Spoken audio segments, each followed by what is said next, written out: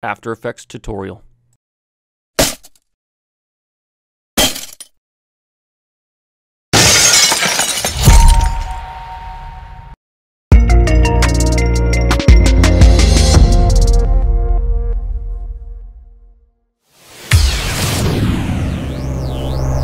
Alright, so let's go ahead and start by bringing our logo into our composition. Double click here on the left in this empty area. Find your logo on your computer. Once you've got that imported, let's go ahead and bring it down into our composition. Now let's resize it to fit about this general size here. First, what we're going to do is actually just only do the scaling of the logo. So with your logo highlighted, press S for scale. Click the stopwatch next to scale. Now let's bring it to a little bit before 1 second here. And let's scale it down. Okay, this is your logo backing up, getting ready to hit. And then bring it to 1 second. And let's scale it up bigger than we had it originally. So about right there.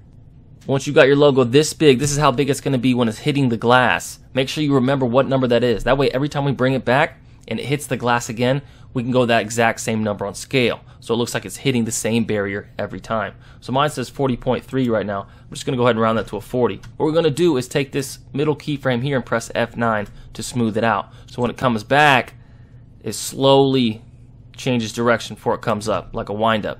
Bam, it's hitting you. Cool. So after it hits, it's going to bounce off that glass for a little bit more than half a second. So let's go forward here. Bounced off backwards. So we're going to go ahead and scale it down just a little bit. Maybe that much. So as you can see, boom, it hit the glass, it comes back. After it hits the glass and bounces backwards, it's going to sit still for a little while to gain its composure. So let's go ahead to 2 seconds about. And what you want to do is click right here to create another keyframe with the same information we have there. So between here and here, it stays the same. Now our logo's mad, but he's going to try again. So let's go back, let's go even further. Let's go a whole second this time and bring our scale down. About the same as we did last time. And then once again, let's go about a little bit further closer, and let's bring it to the glass. It's come back and hitting the glass. Remember, I made mine 40%. 40%, boom. And now it looks just as close as it did last time when it came up to hit the glass. So boom, it hits the glass. It's going to bounce off and bounce backwards a little bit. So let's bring the scale down just a little bit, maybe that much.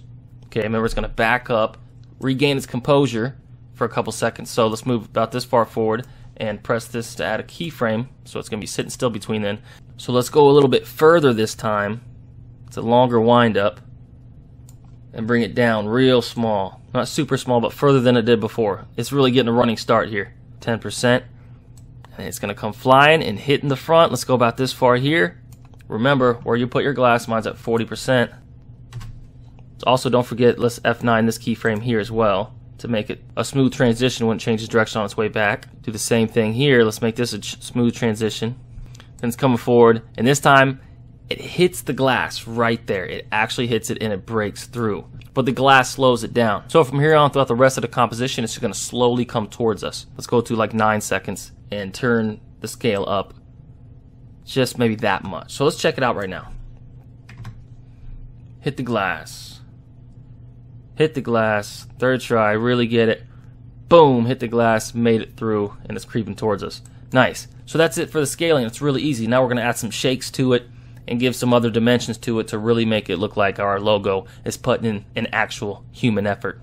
So let's go ahead and make our logo 3D by clicking here. We're going to have it start leaning forward like it's really putting its head into the charge. Go ahead and drop this down again so we get all of our rotations here. So we don't want to start it out leaning forward. Okay, so let's go a little bit ahead and go ahead and click on the X rotation stopwatch, and from here it'll start going forward. Let's go ahead and bring this all the way to where our logo backs up the most, and let's lean our guy forward.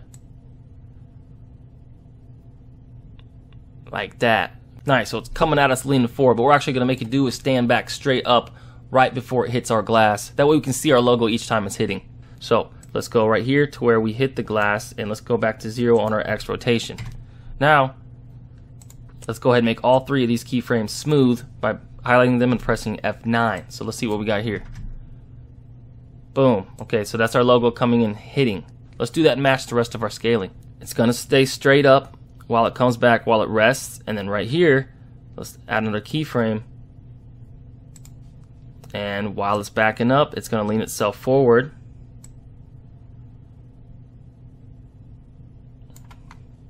And then when it hits, it's going to go back to 0.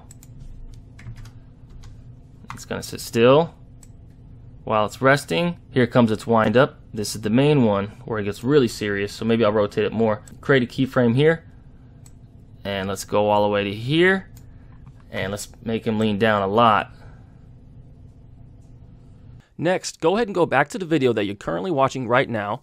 Go ahead and click on the like button, and then you want to click on the subscribe button. Now once you've done that, scroll down and go ahead and add a cool comment. This is the coolest video I have ever seen in my entire life of living on this planet we call Earth. Something like that. Go ahead and click on comment. Okay, and then he's going to come up for the final hit. Bam, in your face. Let's bring that back to 0. And then it's going to stay straight up the rest of the time because it already broke through the glass. Mission accomplished. So now we're going to add some shakes. When it hits that glass, it's going to get dazed, like whoa. So to do this, we're going to use our Z rotation. So let's go to right where it hits. Let's hit the stopwatch on Z rotation. Only go like 2 frames forward, and let's rotate it to the side. Now only a couple frames forward again. Rotate it to the other side. And the shake is eventually going to wear down. So this time let's go a little bit further and go the other side. Not as far down though. Go further again. Bring it back. And let's go even further and bring it back to 0. Let's see how that looks. As you can see, it hit and it wobbles. That wobble takes a little too long, so let's actually compress this, make it happen a little faster. Here's a cool way to do this. Highlight all of these that we just did. Press on Alt on your keyboard and click this last one and pull it in. So it's kind of compressing these frames. Now let's check it out. Yeah, it hit. It got shooken up. Cool, let's go ahead and do this for the next collision. And you know what? It's easy as highlighting these, pressing Control-C to copy them. Make sure we lined up where we hit the glass next time. And hit Control-V. So here's what we got going.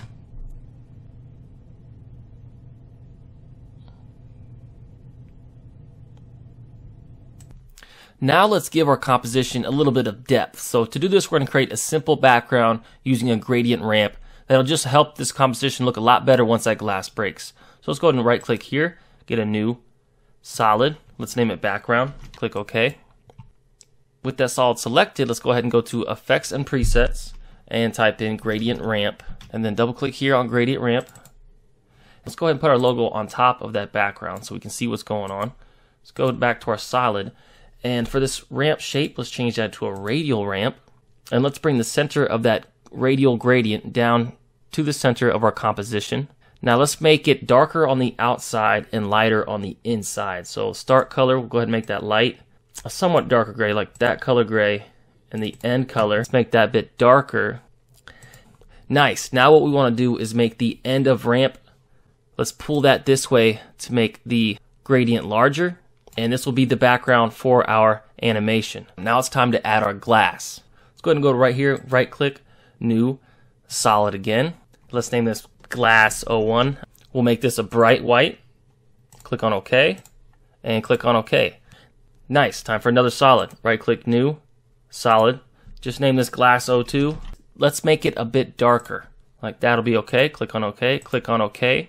Now with this solid here highlighted, okay, go up here to your shape tool. If you need to, hold and click on it and go to the ellipse tool. And once the ellipse tool is the standard default one right here that is selected, double click on that. And that just turned this darker solid into an oval that fills our entire composition. It actually turned it into a mask. And what that means is that we can feather it. So right here where it says mask, with that highlighted, go ahead and press F. Let's turn that up just a little bit, maybe 20. Okay, let's go ahead and take Glass 02, Glass 01, highlight both of them and pre-compose these. You can just call it Glass Comp. Click on OK. Now we're going to stretch this thing really, really big. Go ahead and zoom out so you can see your whole composition. And let's just take this thing and scale it way up. Way up.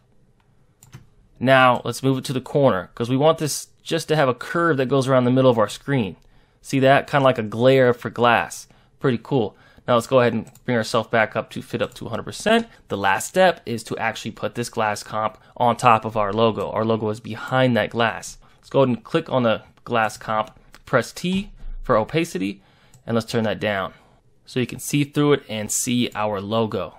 Nice, so I'm gonna go ahead and stick mine at 40%, okay? So right now it's kind of hard to see the logo, but that's the point, because in the end when it breaks through, it's gonna be crispy and clear. Now let's make this glass shake whenever your logo hits the glass. Let's go ahead and go into our glass comp, and let's go to R for rotation. Now let's go to your logo here, press on U to see the keyframes that we just made. Okay, so now we know exactly where the logo's hitting. So right when it hits, we're actually going to rotate this glass. So go ahead and click on a stopwatch here. Now let's go forward 2 frames, okay, and let's make this rotation go up by 1 degree. Okay, just hit 1 right there. It'll move it up a little bit. And then 2 frames again, and let's bring it back to 0. And now let's go 2 frames in, and let's go to -1, make it spin the other way by 1 degree. And then finally 2 more frames, and let's bring it back to 0. That'll make the glass shake back and forth really quickly after it gets hit. Alright, let's see it in real time. Nice. Alright, so go ahead and copy all of these, highlight them all, Control C, and let's bring it to the next spot where our logo crashes the glass. Boom, right here, go ahead and hit Control V. Now this final hit, our glass isn't shaking, it's gonna shatter. So what we're gonna actually do is go right here to the point. This is where our logo is hitting the glass, because that's when it starts to slow down. It broke through right here. And let's end this glass composition. Bring it right here. Bring this whole comp down right here. So when it hits that glass, it disappears. Let's go over one more. They can overlap. Great, now we're actually going to duplicate this glass comp layer. Control D. Let's go ahead and go to its opacity. Press T. Let's turn that 100% up. Now we're going to pre-compose this again. Go ahead and right click on it, click pre-compose. Let's name it Shatter. Make sure you select move all attributes into the new composition. Click on OK. Now with this comp highlighted, let's go to our effects and presets and actually type in Shatter. And let's double click on that effect. So now as you can see, we have this new comp we created, shattering. Okay, let's go ahead and play with some of the details, some of the settings to get it to look right. First, view. Let's change that to rendered. Let's open up shape here. Pattern, easy. Let's bring it down to glass. Repetitions, let's bring that up to 24. Direction, keep at 0 and 0. Keep the origin the same. And extrusion depth, let's take that down to 0.05. So they're not thick pieces. Now let's see how that looks. Scroll through here. And bam, we got our glass shattering. Nice. Let's go ahead and take this composition here that we just created and added the shatter effect to, and let's bring it all the way to the end to right where we stopped our other composition. Boom, right there. You got your logo flying in and the glass comp on top of it shattering. Let's look at it in real time.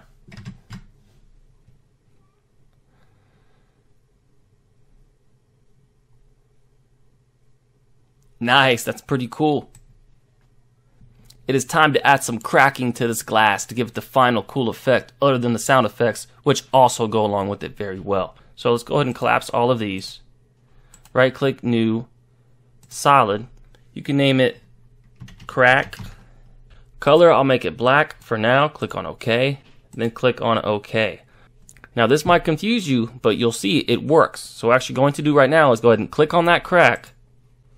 And then right here in effects and presets, let's go to advanced lighting. And double click on advanced lighting. Let's go ahead and hit on our logo here and press U to make sure we line up exactly with that keyframe. Now let's go back to that crack. And let's go to origin here and click on this target here next to it and bring the origin of your lightning bolt to the center. Alright, so let's change some of the settings of our crack. Let's really dig deep inside of this crack. So for lightning type, let's go ahead and change that from direction to anywhere. Alright, we're also going to play with some of the settings of the core of your crack. So go ahead and click here to open up the core of your crack. Let's go ahead and change the core color. Black, okay. Click on OK. Now let's go to the glow settings and glow radius. Go ahead and make that a 1. Glow opacity, 0. We don't need it. Alright, we're also going to mess with the forking. So let's go to the forking settings of your crack. Okay, that makes it fork more. Yeah, we're going to be forking your crack at 56.8% here. And then the decay setting will actually kind of bring things back or forward. We want to start really simple, so I'm going to bring it forward to make it look like just a simple crack right there. And once you get it like this, you can actually go through the conductivity state and look at different options for your first crack here. And along with that, you can also go to the expert settings and go to complexity. So I'm going to bring that to 4. And let's go ahead and go through our conductivity state here. And let's find one that looks pretty crack-like.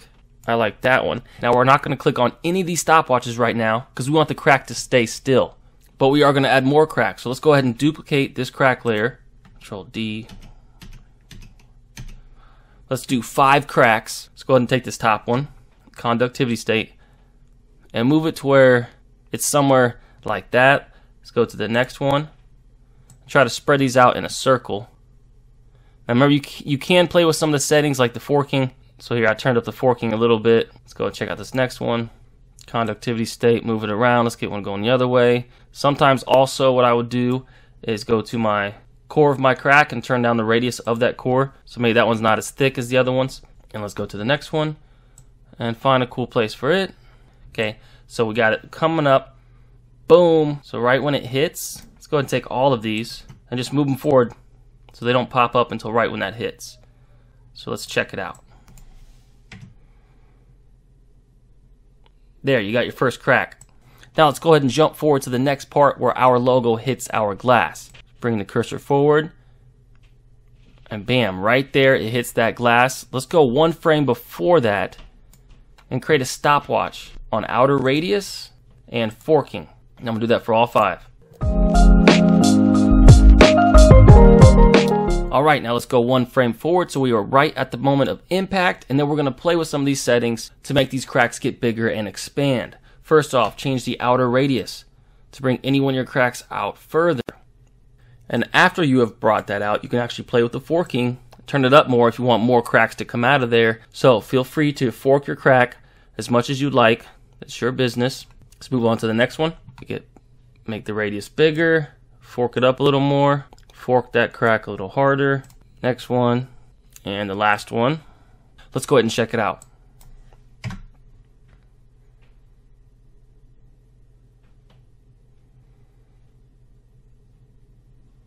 There, we got it. Cool, but then a crack stayed on screen right there. So in order to fix that, let's go 1 frame ahead right here. And with all of these selected, let's go to T for transparency. Click on the stopwatch for the opacity at 100%. Move forward 1 frame. Let's bring that all the way to 0 to make these disappear. Now let's check out our final result without the sound effects added. And there you have it, guys. It's a pretty cool logo reveal. Good job. Keep up the hard work. And I'll see you in the next video. This has been Ricky with MotionBucks.com. Now, if you would like to learn how to make money creating these animations, then just check out my website, MotionBucks.com. Not only will I show you how to make more animations like we just did, but I'll also teach you how to sell these templates online. You can actually start getting paid for your motion graphics skills. I've got hours upon hours of tutorials ranging from complete beginners to advanced. You can start today for free. That's MotionBucks.com. That's right, there's no referral link, no coupon code. Just go to MotionBucks.com or click the link in the description and start today for free. I'll see you there.